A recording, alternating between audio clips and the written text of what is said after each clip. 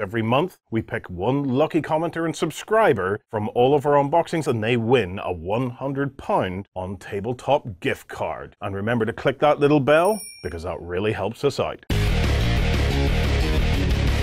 everybody, it's Justin from OnTableTop. I'm joined by Gerry. Hello. What have you brought today? Messerschmitt ME 410s. Ooh. So these are some heavier aircraft for Blood Red Skies now. Yes, they are still fighters of a type, but you know they're a little bit chunkier. Yeah. Well, this is something I was talking to the boys about a while back. Is that they were going to do some heavier gear. I mean, like you've actually got instantly a new, bigger, heavier base that everything else is going to clip into, which I quite like because bigger plane needs to be a little more stable. And we get 1, 2, 3, 4, 5 in the box. Yep. All right. And oh my word, they are metal. Yes. The Lord's own material. Oh. Right. Well, let's get a gander at them, shall we? So, what do we think here? Detail looks pretty good. Yeah, detail doesn't look too bad at all. I will say, my concern would be the little triangular connection point on these, because they are that little bit more chunky and heavy, but it should be okay. It should be grand. The counterpart, the plastic counterpart, is a large section.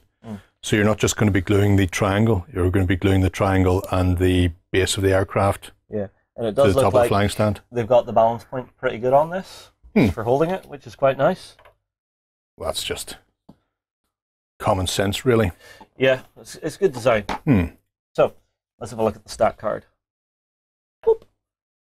So this is a twin-engined fighter bomber, and it's got great dive, heavy hitter, multi-engine 2, turret rear, which is nice, so it can shoot behind it. Top speed is pretty good, attack's pretty good, maneuverability is a bit poor. Yeah. But what do you expect? It's a bigger, heavier machine. It is a lumbering beast. And then it's got its actual tactical cards as well. Yeah, so this is Big Game Hunters, bonus heavy hitter. Play on a friendly plane shooting at a disadvantaged multi-engine plane. Do an undodged critical hit, will inflict 2 boom chits on the target aircraft. That's nice, so it's really hammering into stuff. I'm laughing it has agile. The aircraft suffers none of the multi-engine aircraft penalties this turn, so you can actually be a little bit more aggressive with it if you want. Throw it around a bit if needs be, yeah. What else we got here? Heavy hitter itself. Add 1 firepower die to the attack. Any successful count as critical. That's nice.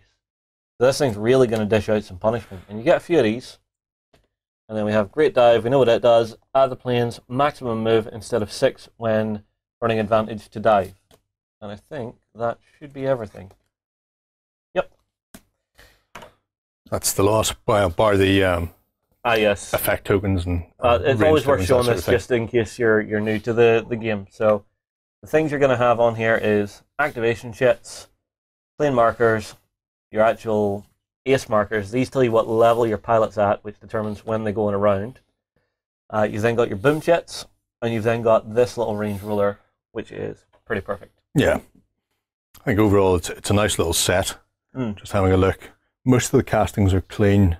Yeah, there's one there. 1 or 2 little gate points, nothing too severe you need to worry about. It's less the gate points, it's just the quality of the cast. I thought that was a miscast, but it's not. It's just burn coming out of the mold too hot. Yeah, well, I mean, like, if you think whenever you're metal casting, it's a very different process to resin casting or plastic casting. Yeah, so, but then that's where quality control comes in.